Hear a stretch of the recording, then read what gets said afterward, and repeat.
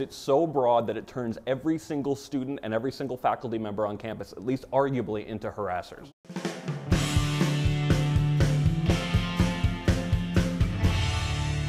Hi, I'm Matt Welch for Recent TV with the president of the Foundation for Individual Rights in Education, Greg Lukianoff. Last week, there was some news in your part of the world which you called a shocking affront to the United States Constitution. What happened?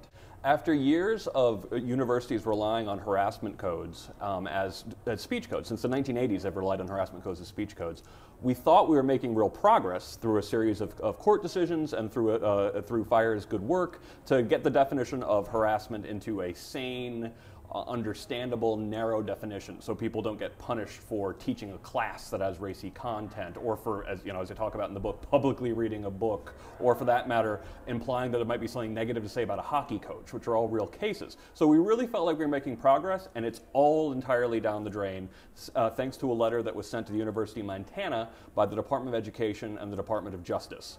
Whereas there's a very narrow definition of harassment, they've redefined harassment to mean simply any unwelcome speech of a sexual nature, and also they eliminated the objectively offensive prong of it. So basically any unwelcome speech of a sexual nature, even if it's unreasonable for you to have objected to it. So if I say, hey Greg, you're looking kind of hot today, yeah, is that seriously under the definition of harassment? Absolutely, and that's part of the problem, is it's so broad that it turns every single student and every single faculty member on campus, at least arguably, into harassers. What does it matter that the federal government sent these letters, and what's the enforcement mechanism, and what does it pertain to? Well, the interesting thing about the University of Montana case was it was actually about assault. But it shows the way that discrimination law has just sort of crept up. Assault is considered to be a form of harassment. The Department of Education has power over federal funding and is tasked to prevent harassment on campus.